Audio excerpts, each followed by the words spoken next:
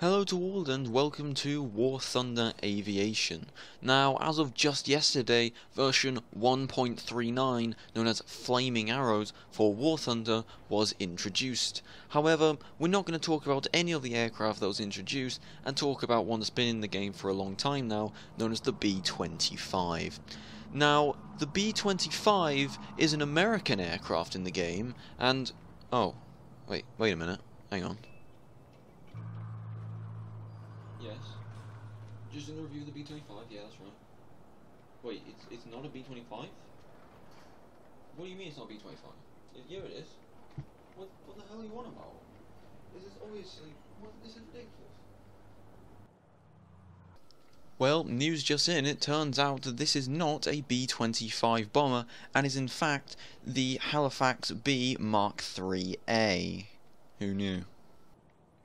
But seriously though, if I had a pound for every time I heard someone say, well, isn't that just a new B-25, I'd probably be, well, about £5 richer, but that's still around £5 more than I should be, as you will come to find out as the video goes on.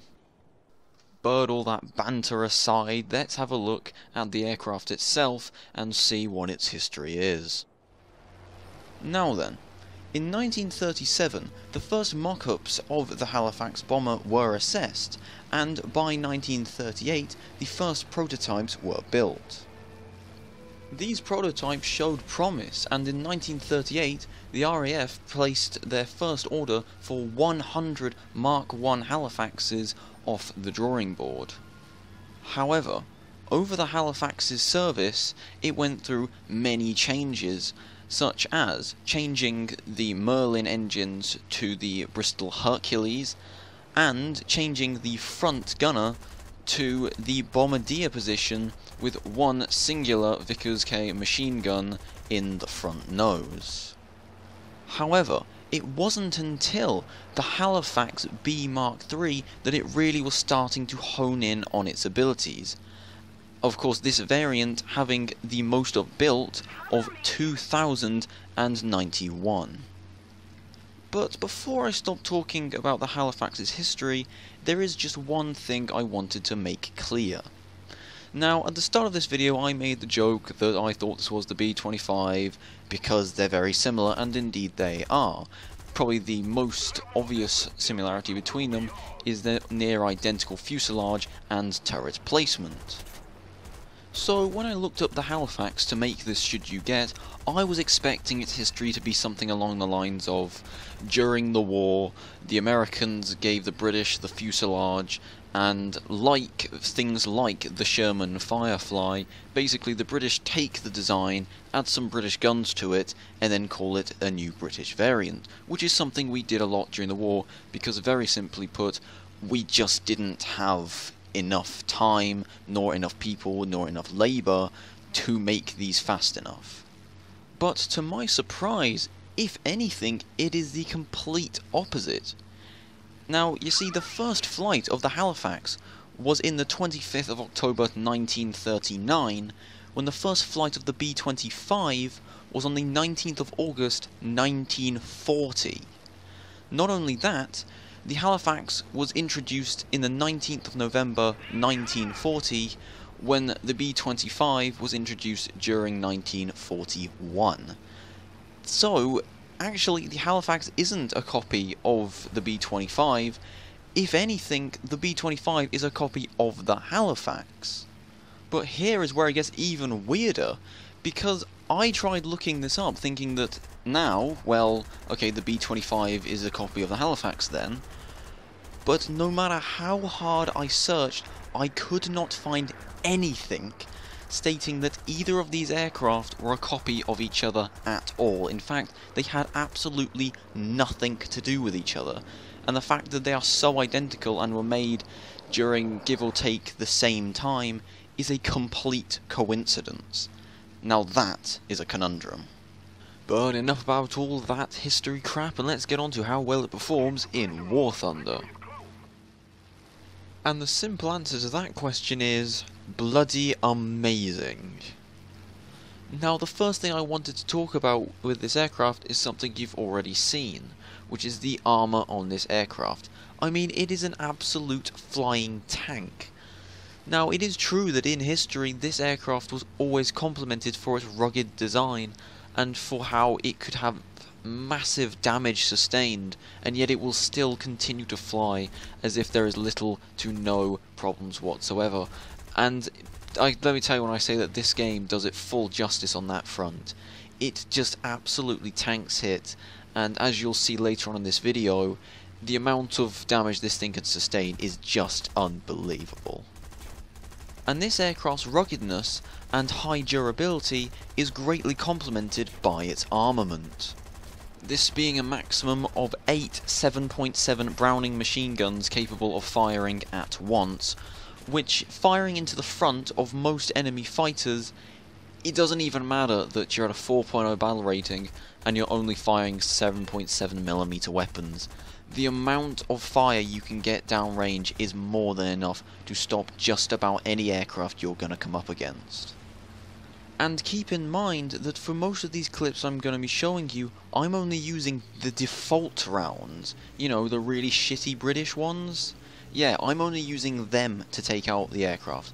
The only clip I'm going to show you in this entire video that is seeing me using universal rounds rather than default was the first clip of the video. And as you saw in that video, it seemed like almost every single round that's connected set the target on fire, and that's because the 7.7 Browning machine guns have a very high fire rate, and all it takes is one incendiary round to hit that fuel line, and boom, the whole thing's on fire, you've gained yourself a kill, job done. But surely, I hear you say, surely at a 4.0 battle rating it is inferior to the B-25, and indeed in some ways it is, such as the B-25 has 50 caliber weapons instead of the 30 caliber that this aircraft has, meaning that of course it's going to pack more of a punch. And the second thing the B-25 has over the Halifax is its armour. The B-25 has a lot more armour, and therefore it makes it a lot more resilient on the more central fuselage areas. And also it means that crew inside the B-25 don't get knocked out as much as in the Halifax, which is something I have actually noticed.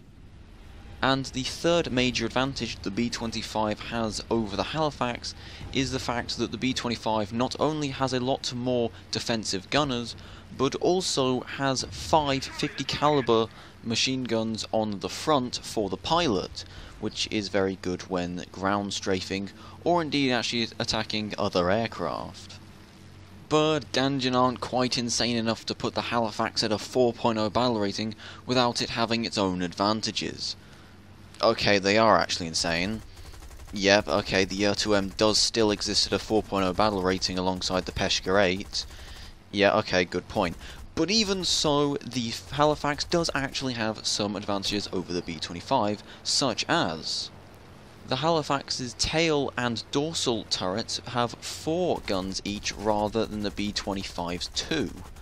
This, although means that they are actually of lower caliber, it does mean that when you're firing at an enemy, since more rounds are going down range, and indeed at a faster fire rate, then it means that you have a lot higher chance of setting an enemy on fire. Also, the Halifax's tail gunner is a sort of pod-like turret. Now, aircraft like the B-25's tail gunner are a fixed turret, which means you can only really shoot an enemy if they are directly behind said turret. However, due to this pod-like device that the British use, it means that it can turn roughly 180 degrees horizontally and around 90 degrees vertically. So of course this will mean that it has a lot more use. It means it can fire sideways as well as it can fire downwards, it can fire upwards, which are of course all things that aircraft like the B-25 simply cannot do.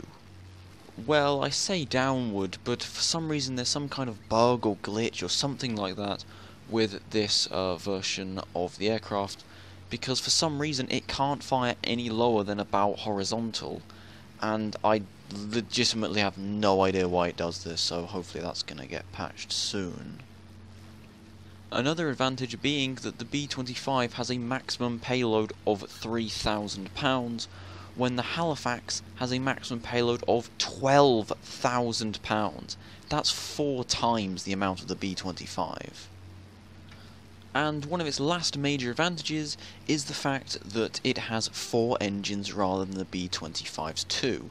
This means that it's not only faster, and I believe it also has better acceleration, but also it's a lot lighter aircraft anyway, so it means that it is a lot more effective at getting in quickly and then getting out quickly.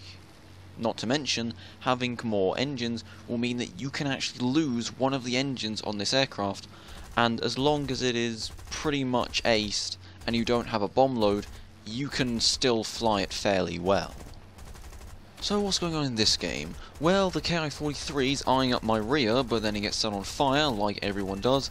8 Browning machine guns, more enough to set anything on fire, and then his friend, with clearly world-class intelligence, decides to do the exact same thing. Of course he does, standard Japanese pilot, and almost gets shot down here, but then his friend comes in and takes my attention, and then flies, Jesus Christ, just under my wing. What the hell are you doing? I can't tell if that's a kamikaze or not, but that was still one of the best dodges of my life. This guy continued to keep firing at me, but not for long, as his pilot ceases to be, and that leaves just his friend left, who's trying to scissor me, but fortunately, I'm an absolute amazing shot with a dorsal turret, and this guy gets set on fire, and I can't tell if he's now just trying to ram me or not, but either way he doesn't get the chance, and goes straight down. So yeah. That is proof that this aircraft is absolutely amazing at taking hits.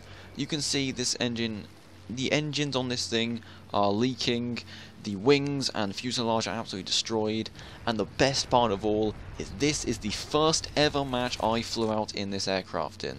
That's right, this is actually a completely stock aircraft, and I've actually just taken my 4th kill.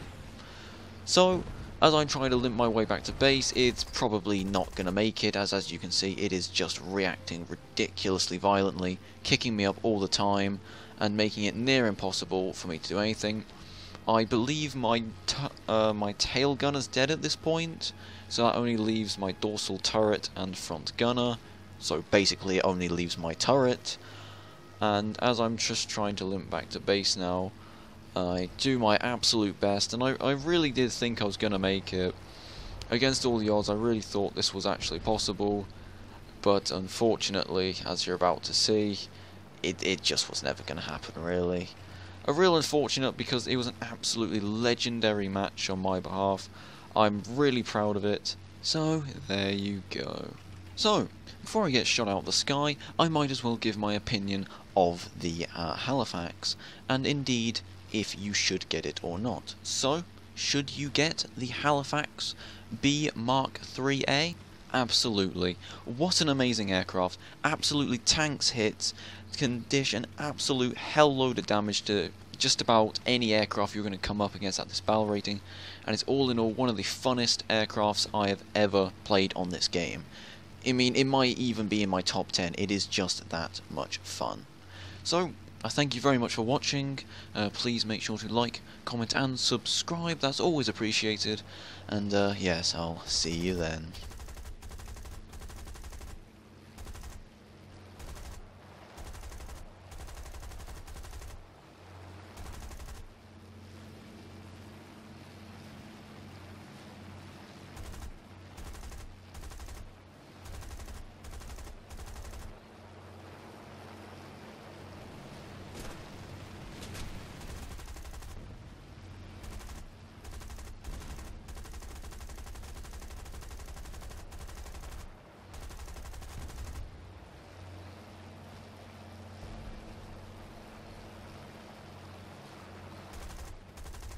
Somebody cover me.